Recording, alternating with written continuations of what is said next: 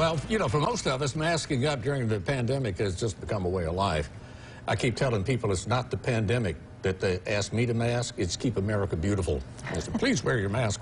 But anyway, beside that, but now the CDC is issuing new mask guidance. They are, and it involves using community-level metrics to help people decide when it's best. And here to talk about the new guidance is Dr. Timothy Quinn. Dr. Quinn, thanks for being with us. Hey, thank you for having me. Now, exactly what does the CDC mean by community-level metrics? Well, basically, the CDC is using new determining factors as far as how they decide how safe it is to wear a mask or not wear a mask. And the good news is, according to the CDC, those who are healthy do not need to wear a mask indoors in most areas in the United States. Now, these metrics are divided into low, medium, and high, and it's based on three factors. Number one, COVID-19 hospitalizations. Number two, hospital capacity in that community. And number three, the number of new COVID cases. And the good news is, in our area, and I did a search on the CDC website, and I looked at Rankin County, I looked at Madison County, and I also looked at Hines County, and all of these are considered medium, meaning if you're someone that's healthy, you don't necessarily have to wear a mask anymore indoors, and now we can relax a little bit and get closer to the normal living that we've been waiting for so long.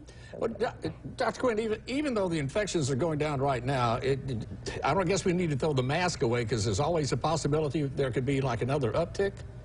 Mm-hmm. That's true, but just understand that the CDC, the Mississippi State Department of Health, and all the other organizations that are making these decisions are maintaining that they will stay fluid. And basically what this means is, if the situation changes, then the guidelines will change. But right now, it's looking like it's safe in areas that have been determined safe by these new metrics by the CDC. You don't have to wear the mask indoors. But if the situation changes, then the policy will change. So this is what we really need going forward, is a scenario where we're getting out of the reactive emergency state, more to just the maintenance state, just trying to get back to normal as much as possible. Dr. Quinn, what do you see happening next in this pandemic? Hey, I see things continuing to get better. Now, note, a lot of this is because people are developing immunity. There are multiple ways, three that I want to speak of. Number one, getting your vaccine. I still have my vaccine vial for when I got my first Pfizer shot way back when.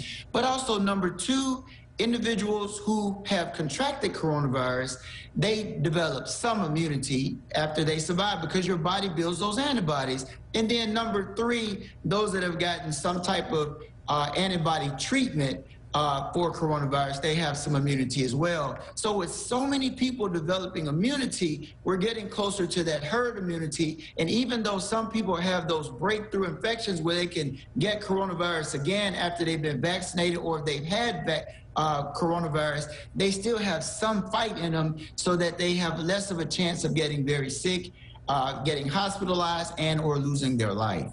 Yeah, sounds like good news all the way around, Dr. Really Quinn. Thank you so much for being here. You brighten up our Monday. Always do. Hey, thank you for having me. Good news today. Hey, get it out of the way here. Let's take a look at the Mississippi